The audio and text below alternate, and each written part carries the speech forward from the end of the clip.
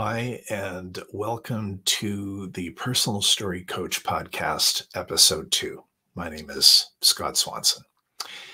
I mentioned in my first episode of the podcast that this is born out of my work in working with people around how the stories they tell about what's going on inside them or around them affect their experience of the world, and in turn, the way other people experience them.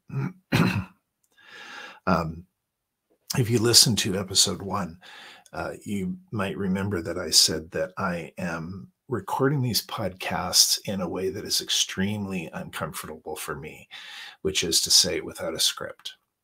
I've been speaking publicly for years in a number of different settings, but almost always with a full script. And part of what I'm challenging myself to do with this podcast is to not do that. And it's terrifying. And it's funny that it's terrifying because I'm actually recording this rather than live streaming it. So it's not like I even have to publish this if I was really unhappy with it. And yet, I feel within myself this nervousness around speaking off the cuff without notes. And I'm also not going to edit it. I'm just going to put it out there. Now, at some point, I may change that. I may start having a bit of a script or some notes or some edits. But at least in these early days, I want to challenge myself to do this. So with, all the apologies in the world for if this is painful to listen to me stuttering and stopping and starting. I tell you that about the sense of anxiety or fear or discomfort I have from speaking without notes, because it's an illustration of the point that I'm trying to make in the work that I do, which is that we tell ourselves stories about the world. And those stories that we tell ourselves then interpret how we experience reality. So what are the stories I'm telling myself right now? They might be things like, if I don't sound slick, if I don't sound polished, if I don't sound professional, nobody's going to want to listen to this, or they're not going to take me seriously, or I'm going to sound stupid. Those might be some of the stories I'm telling myself, and I don't want to sound stupid. I don't want people to not take me seriously, etc.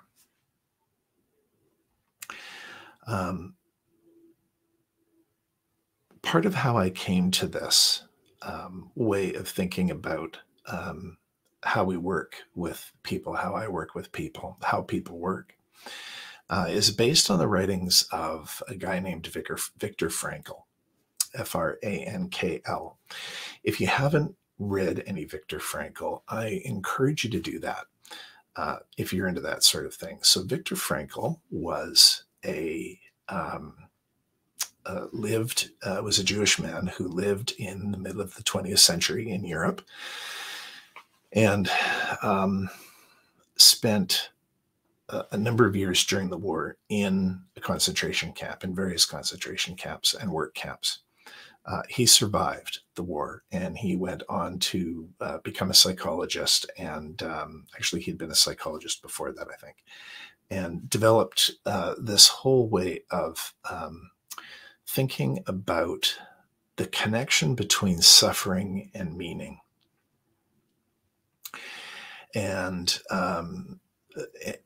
so his primary work is a book called Man's Search for Meaning, middle of the 20th century. So, it was man back then, people, human beings, search for meaning.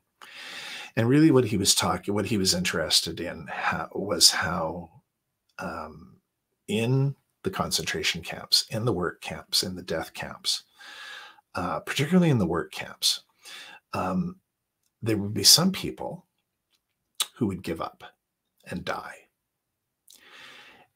And then there would be others who wouldn't, who for whatever reason didn't give up and survived. And he was interested in why is that? Why do some people in that situation give up, and when they give up, they die, whereas other people somehow find a way to keep going.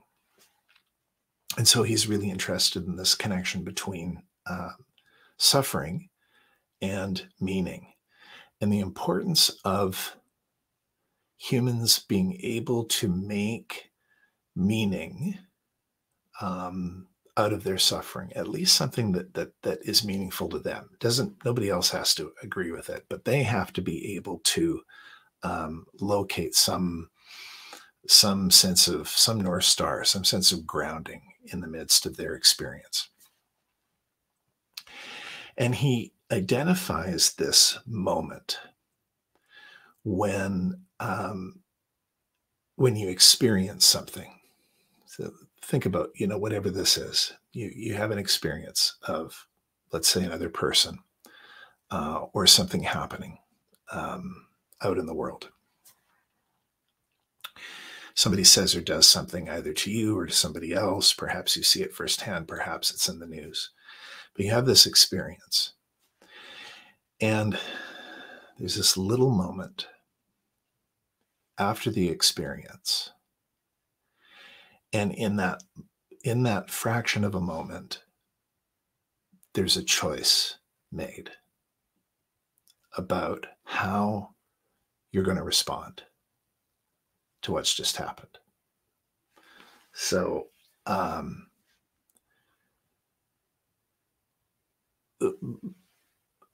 whatever the experience is, you can make that up for yourself. But just imagine a situation where something happens, and we'll say it's something that you would interpret as, you'd be inclined to interpret as negative, and you have this moment where you get to make a choice about how you're going to understand the thing that's just happened. In other words, the story that you're going to tell yourself about that thing. And for a lot of us, it doesn't feel like that. It doesn't always feel like we have a choice in how we are going to respond to the things that happen to us or around us. But the fact is that, and then there will be other people who will say, oh yeah, I get that. I do have this choice. There's this moment where I get to decide, am I going to be defeated by this? Am I going to see this as something bad? Am I going to see this as an opportunity? And so that moment can be worked with. That moment can be, maybe taught isn't the right word, but a person can teach themselves and can engage in a practice of, first of all, trying to expand that moment, to turn it from, a millisecond into a tenth of a second, into half a second, into a full second, to give more space, to give more time, to then say, how do I want to respond? Do I want to respond out of anger? Do I want to respond out of compassion? Do I want to succumb to my initial inclination to be afraid? Do I want to cultivate curiosity? And then depending on what a person does, the way a person responds to that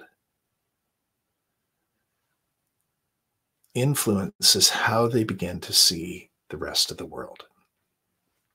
John Keats, he was he's mostly known now as a poet, living at the end of the 18th, beginning of the 19th century in London. London was a terrible place at the beginning of the 19th century. There were all sorts of horrible infestations and plagues and nastiness and death and like it was a terrible place to be, as I suppose most cities were back then. And Keats had this. So you heard the language, the Vale of Tears, Vale as in valley, a valley of tears. Keats differentiated between the Vale of Tears, the Valley of Tears, and the Vale of Soul Making. And his point was that life, the suffering that comes to us in life, we can choose to see that as just meaningless, pointless, a valley of tears, right? That serves no purpose other than just to make our life miserable. Or we can see it as a valley of soul making. In other words, a series of opportunities to create that crucible, that oven in which something beautiful can be formed. We don't want to romanticize suffering. Keats was in a situation where suffering was just the reality. It was a very different world than the one that most of us live in today, although there's lots of people, even in 2022, who are living in pretty horrible circumstances. So we don't want to glorify suffering or somehow make those who suffer noble. But I think there's value in just recognizing that suffering is a part of life, whether it's physical suffering, whether it's psychological suffering. In Western societies, probably more of our suffering now is psychological and emotional than it is physical, although many people still deal with a lot of physical suffering as well.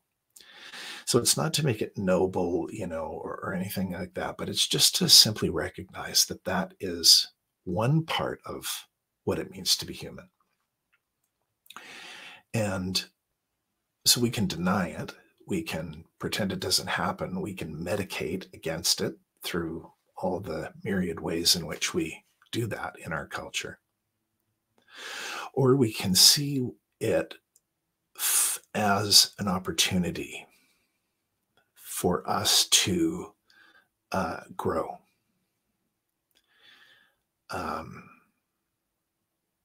And one of the ways that we can do that is using those opportunities in that moment when suffering happens, like it did for Viktor Frankl in the work camps in Germany and Poland in World War II. We can use those moments of suffering as opportunity, or those experiences of suffering as opportunities to practice choosing how to respond in a way that is going to be more life-giving for us, that is going to be more hope-filled for us and for the people around us.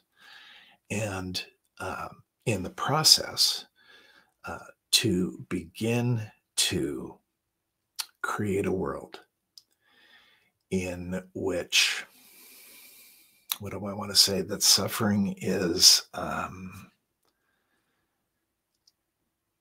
can become a means to our own growth and transformation. And that's part of what personal story coach is about, right? So there's this whole thing right now. I mentioned last time that I'm a pastor, and so there's this thing called spiritual bypassing, which is spiritual bypassing is like, well, it's all going to be fine. Just, trust in the Lord or whatever, and all will be well. In other words, trying to get around the suffering, bypassing the pain. We have the same things happens in the secular world, and you'll see this in a lot of personal growth stuff, right? This whole positive, smile, be happy, and there's some truth to that. There is some truth to the fact that our physical demeanor, etc., influences how we feel. But there's also the risk of this attempt to positively bypass pain and suffering, and in the process, not learn from it. So we don't want to do that. We don't want to wallow in it, but we don't want to give into it. We don't want to be overwhelmed by it. But we want to learn from it. We want to gather from it what it has to teach us. And one of the ways that we go about doing that is by thinking differently about the suffering, by telling ourselves and the people around us different stories about what this suffering means. So that's a big part of what the work is how do we understand what's happening to us, and how do we, by thinking differently about it, then begin to experience it differently, then begin to learn what it can teach us, and begin to grow and become stronger and become more healthy and become people who can then enter into the suffering of other people and be hopefully a transformative presence in their life as well. Okay, that's more than enough for episode 2. Here I was afraid I wasn't going to have anything to say. Thanks very much. If you enjoyed this, you know how the drill works. You can help me out by liking this, by subscribing, by sending this to 1 or 2 or 1 or 200 people who you think would also enjoy it, and encourage them to subscribe. And you can find me over at personalstorycoach.com or scottswanson.com. They both lead you to the same place. And drop me a note, say hi, and thanks very much for checking this out. See you later.